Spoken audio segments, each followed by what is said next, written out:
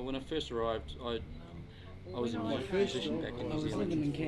I was in Dubai before, so I hadn't really done the 9 to 5 day jobs for a long time actually.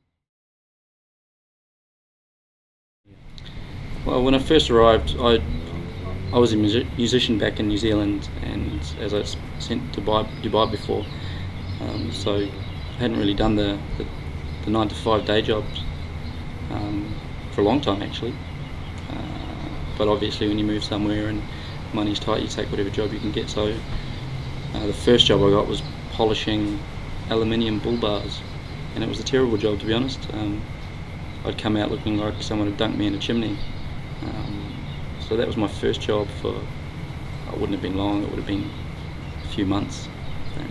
But yeah, you know, you do whatever you've got to do when you move somewhere. You need to pay that rent and stuff, so it was fine.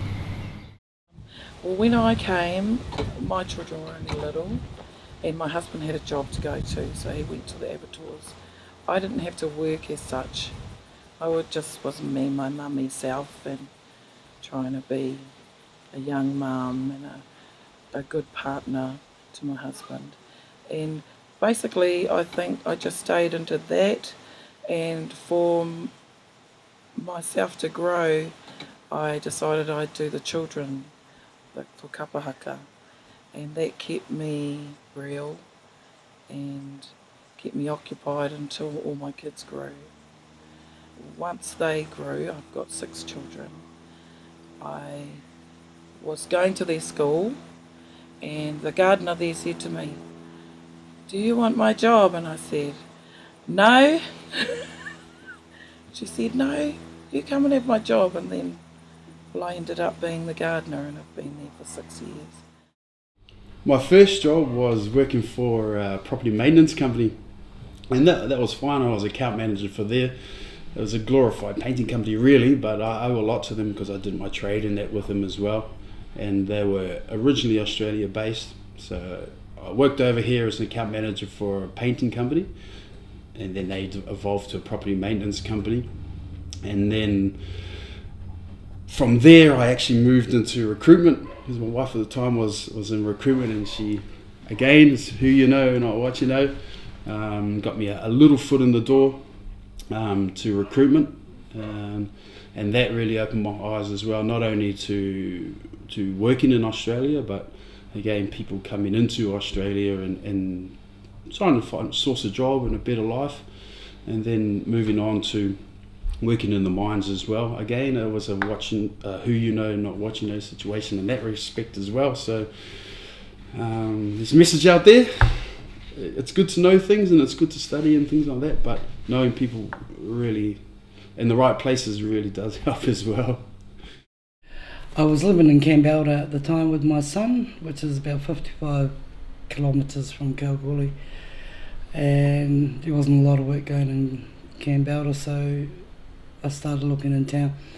And my first job was probably about 4 weeks into being here, was a cleaner. And yeah, it was sort of like, well, it was a job, so I started cleaning and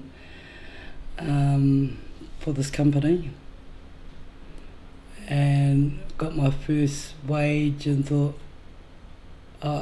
went to see my boss actually, and said that there was something wrong with my wages. And she goes, "Well, what do you mean?" And I said, "Well, there's like nearly $2,500 in my account," and you know, understanding that it was fortnightly pay. And she goes, "No, that's right." And I went, "No, I don't think so. There's too much money in here." And she said, "No, it's definitely right. I think the last time I did a job as cleaning back in New Zealand, it would have been about 25 years ago, and it definitely wasn't the same figures." And I thought, oh, I could really like this. I'm actually a detailer. They say a detailer. To me, it's just a fancy word for a cleaner. I work night shifts. My daughter and I, my eldest daughter and I, we're both currently working there. We've been there for about 4 months now. So it took us quite a while to find mahi, But and the Carousel is the Westfield shopping mall, so it's one of the biggest here in Perth. And when I mean the biggest, it's not the biggest in terms of like first, second floor.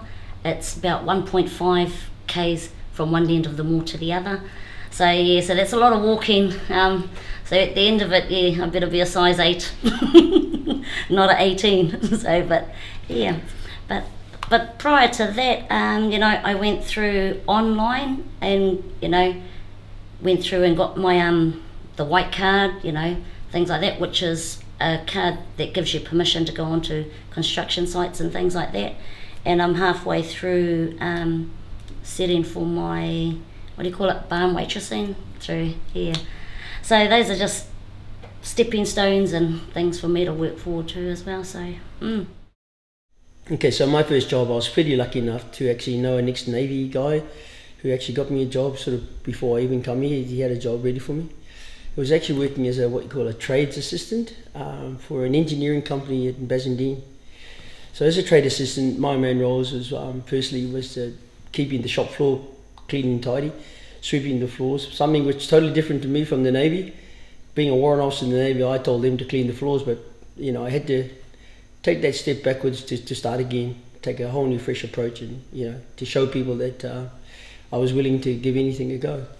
So I was sweeping floors, cleaning up after everybody, and then when I'd finished all that, I helped the engineers to on the project, which is building trains, locomotives for the mines. So that was my first role.